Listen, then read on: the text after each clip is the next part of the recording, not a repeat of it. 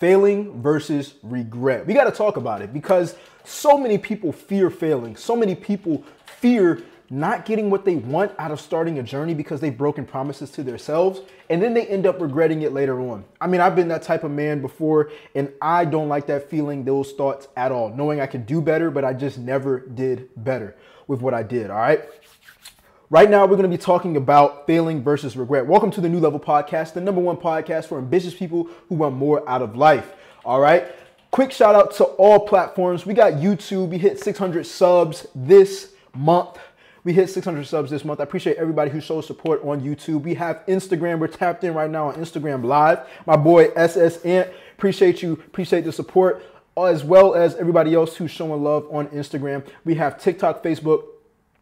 I appreciate everybody's support up there. We got Spotify, Apple Podcasts, and Anchor. Listen, we hit 1,200 listens on the podcast. I appreciate everybody's support loud and clear. Appreciate everybody's support. If you do have any podcast requests, just go ahead and submit them. DM me on Instagram, message me on Facebook, leave a review down below if this podcast episode gave you value. All right. There's a story time that I want to share with you all because it's going to inspire the hell out of you all. Okay. When it comes down to failing versus regret, I'm going to open up and just let you all know. About a year ago, I dropped out of college. I decided to drop out of college my last year. Now, there's plenty of people that are close to me, family, friends, who weren't really supportive of that. And that's okay. Because people have their own vision and perspective about what they want you to do and what they want themselves to do. Okay, but the point of the matter is, a lot of people didn't understand why I made this decision. And it was because I didn't want to regret the decision of going all in or giving half or 50% towards a journey of my life and looking back and being like, you know what, I think I could have done better. If I was going to make sure I was going to follow a journey or complete a goal, I wanted to make sure I was going to give my all. And so at that given moment, I had decided to drop out of school and go all in on my online coaching business. Now, the reason why I did this was because I had mentors inspiring me. I had mentors, guides, people, coaches with the results that I wanted. I surrounded myself around the right people. The things that we always talk about all year, making sure that you have a small circle and you stay around focused individuals. That is what I did. And for about, I believe, 9 months, because I hired my coaches around March 2021. I dropped out December 2021. And so I had been around the right people for 9 months. And these are the lessons that I learned. Okay, these are the lessons that I learned. Just 2 quick lessons. All right, number 1 is where your attention goes, your energy flows. All right, where your attention goes, your energy flows. What does this mean? If you're 50% in this category working towards a goal, and you're 20% working towards this goal, and you're 10% working towards this goal. Let's say those goals is school, or let's say these goals are making sure that you're the best athlete ever. And then you want to, let's say you want to invent the next new phone or whatever, right? The point of the matter is people who accomplish great goals, people that we look up to. Okay. If you like basketball, Kobe Bryant, if you got a favorite artist, put them in your mind. People that we look up to, those type of people went all in on their goal. They didn't really split where they were dedicated at. And that's the point that I'm trying to let you all know about. In order to accomplish big goals, I'm not talking about average, about everybody else, everybody and their mama completes. You know what I'm saying? I'm talking about the big goals, the people that everybody admires, okay? The people that we grow inspiration from, okay? Those type of people, they go all in. They go all in. And if they diversify, meaning they go different routes at different points in their journeys, they've already accomplished something so big that they can afford to do that. But most of us can't afford to do that because our time is limited. We haven't accomplished that yet. We got to be real with ourselves.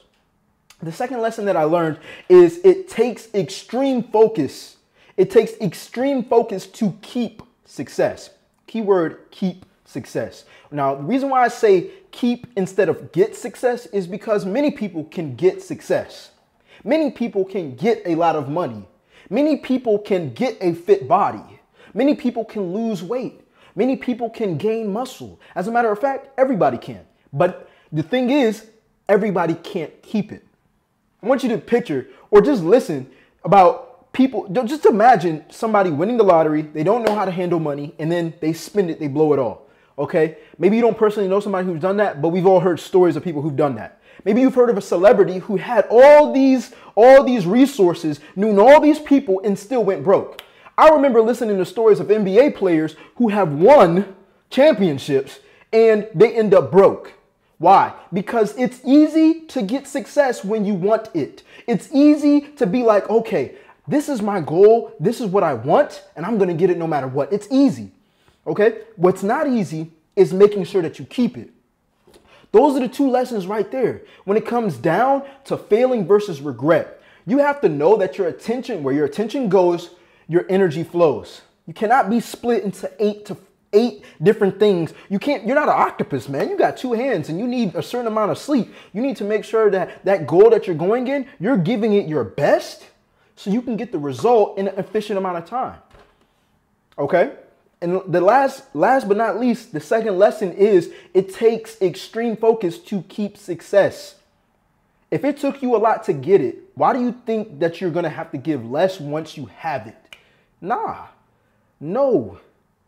It's like looking at a luxury car and being like, man, I want that BMW. I want that Mercedes. And you know, it's $60,000. So you work your ass off to get it, right? You're working hard to get it. Then once you get it, do you stop making money? Once you get it, you still have to maintain it. Once you get it, you have to make sure that you keep the tires up. You got to get the oil change. You got to keep the maintenance up. Okay? Success doesn't just stay there. You have to be committed.